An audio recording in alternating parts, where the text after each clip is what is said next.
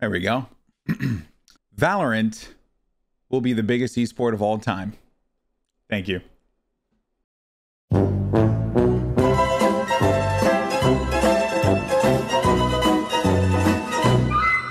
All right. Before you make fun of me and say something very mean to me in the comments, I do genuinely believe that. And this video is going to be one of those examples as to why. We're going to talk about Valorant's past, the present, and what can we expect in the future. That's right, baby. We got ourselves a Valorant video. And of course, I stream all the time on Twitch. You can find me at twitch.tv/GoldenboyFTW, where I stream a variety of FPS titles and go over Valorant VOD. So you can find me playing some Halo, Call of Duty, Overwatch, maybe some Battlefield, but most definitely Cyberpunk 2077. And I swear, CD Projekt Red, if you guys delay that game one more time, I probably will have to remove myself from this earth. Anyway, moving on. So let's talk about why I believe Valorant will be the biggest esport of all time. And I know that this is going to be a very controversial opinion, but hear me out for a moment. Indulge me, if you will. If there's anything that the internet is known for, it's understanding and discussion. As I mentioned, we have to talk about how we got up to this point, because when Valorant released amidst a global pandemic, which we are still in, by the way,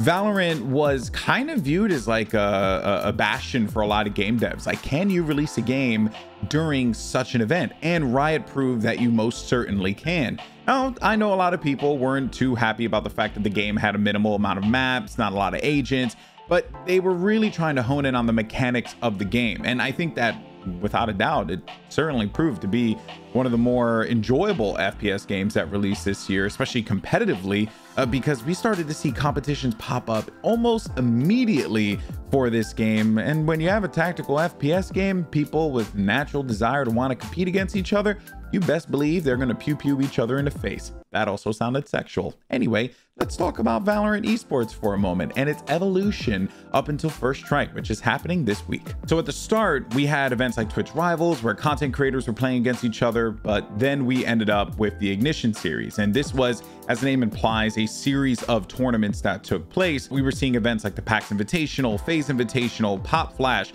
These were all events that were, at least in North America, invitationals. Sure, you had some open competitions, but everything was basically like, are you an org? Do you have recognizable players? You got yourself a spot.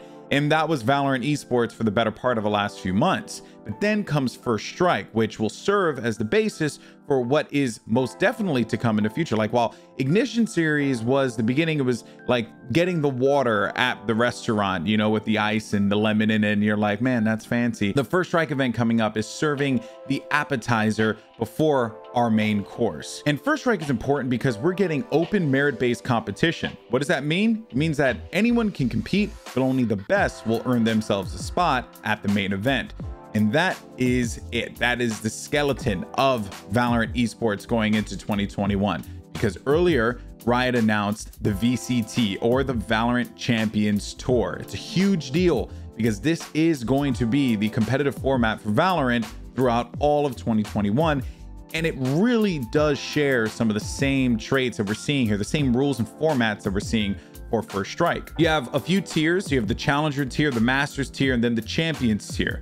So the Challenger tier is anyone can compete, including the top teams. This is a far departure from what Riot has been doing with the LCS, but it is a good move, because by doing this, they're going to ensure that people want to remain involved in Valorant event after event after event. You're giving people a path to pro. And I know that that is not the best phrase to use, but trust me, that's exactly what we're seeing here. It's giving players an opportunity to be able to compete at a high level against other top tier players. Now, for the teams that have their top squads and the best players, they want to get their seat at the table faster than anyone else. That unfortunately isn't going to happen throughout 2021. It's all based on merit. Are you good? Just like what we saw with First Strike, Cloud9 didn't qualify. And it's not that Cloud9 weren't the best team or aren't a great team. They're a pretty solid squad. But hey, if you don't perform at the tournament, you don't get a spot. That's just how it is. That's open merit-based competition. I should also talk about Masters and how that works, because we did learn in the Valorant Champions Tour blog that Masters competitions are going to function a little bit differently for the time being. They said during the stages where Masters tournaments remain regional, they will use the 8-team format of Challenger finals. We're eager to pivot Masters events into international lands as soon as possible, and will continue to monitor the situation closely for a safe time to do so. Not a shocker because we are still in this pandemic. That said, it's just going to be that carrot dangling on the stick for a little bit longer while we wait for that one international LAN to take place. And if no international LAN happens next season, then that means we're going to get one guaranteed at the Champions event at the end of the year. This will serve as the first strike, right? This is First Strike 2, not necessarily going to be called that, obviously, but this will be the sequel, right? The Empire. I don't know if it's Empire, but anyway, you get the point. Essentially, what we're going to get here is open competition leading into regional based finals, just like what we got for First Strike, and then the top teams will move on to the Champions final. It's a structure, it's a great place to start. Now let's talk about why I think Valorant is poised to be one of the biggest FPS of all time. Now the answer is quite simple, honestly. It's global market appeal.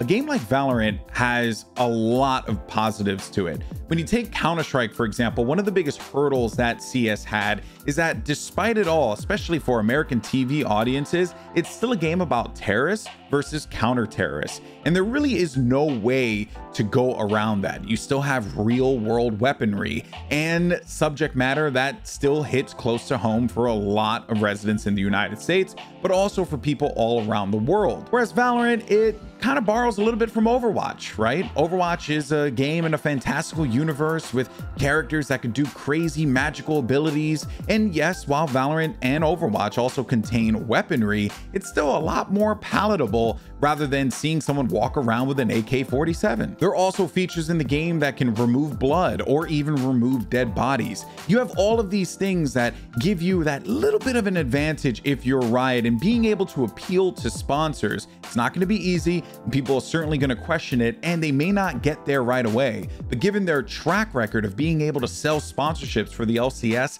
the LEC, and beyond, I really don't think we're going to have a problem with Valorant getting in some top flight sponsors moving forward. I mean, they just announced the VCT and they already have a chair sponsor. Like that just happened. There's no world where they're not going to have even more big endemic and non-endemic sponsors coming in and getting involved. By the way, as of recording this video, Riot have just announced that Red Bull Gaming will be signing on board as one of the founding sponsors for the Valorant Champions Tour. So I think they're doing all right. And with the money potentially flowing in, the player talent pool being vast, and continuing to import players from games like Overwatch and Counter-Strike, as well as the fact that you have them leaning on third-party tournament organizers while continuing to maintain the calendar, I do think that this makes Valorant a very strong competitor for the top esport, not only in 2021, but maybe even beyond. Now, before you hit that dislike button, okay, you're gonna say to yourself, this man is bought and sold by Riot. How dare he make some just ridiculous claims? Look, I'm not going to dispute that I have done and will continue to do Valorant esports events. I'm not going to cover that up. Even if they dump me tomorrow, I'll still say the same thing, because I look at esports as a whole. I look at so many different games, their successes, their failures, the things that could potentially hold them back, and whether or not they should be able to expand out or whether they will shrink down the line. I look at a game like Rocket League as a great example of a game that just continues to flourish and grow. They do really smart things to get people to watch their shows, but more importantly, they've made a game that is engaging for so many people all around the world, and it's a very simple concept. This is something that Valorant has to an advantage that games like Counter-Strike only had. It's a simple idea. You have bomb sites, you have people who have to plant the spike, you have people who have to disarm the spike or eliminate the other team. It's a very simple idea. There's no payloads, there's no changing game modes, there's no capture the flags or no hard points. It's just easy to digest and break down. That's the reason why I think it has so much opportunity across the market. We've seen what Counter-Strike can do, and I'll imagine a game that has Counter-Strike but also has elements of Overwatch. That's really, really interesting, and quite frankly, I think if you're like any of those other games, you should be a little concerned, because Valorant could very well take a big chunk of market share if Riot plays their cards right. But that is the important part, playing their cards right. Can Riot do this? Yes, they've done it with the LCS, but can lightning strike twice? What will hold Valorant back is whether or not it could break into the Asian markets that it needs so desperately. What could hold the game back is if it doesn't properly tend to Europe and ensure that they're getting an abundance of competitions, not just in one centralized European region, but all over the continent. It is important that they support the scene there. How do they support Latin America? How do they get Brazil more involved? And also, Japan seems to have been a real sleeper hit for Valorant. How do you continue to leverage that while at the same time ensuring that they're not being left behind by their Korean counterparts? There is a lot of work that Riot has to do to ensure that Valorant will be the biggest esport of all time. But again, I'll look at their track record, and that's a really good place to start. So I want to hear from you. What are your thoughts? Do you think that Valorant has the potential to be the biggest esport of all time? Yes or no? Tell me why in the comment section down below. Also, join me on Twitch, okay? I stream there like quite a bit. All right, twitch.tv/GoldenboyFTW. It'd be a pleasure to have you there. I play Valorant, I go over Valorant VODs, but I also play a whole heap load of other FPS games, and I'm a variety streamer, so you never know what I'm gonna be playing next. And if you like this video, hit the like button. I'm trying to get on the algorithm, ride the wave. You know what I'm saying? I'm just trying to get YouTube to recognize me. Subscribe to the channel, because your boy's trying to hit 10K subs, and that's basically gonna do it for me. Thank you so much for watching. Take care of each other, play more video games. Peace! Later.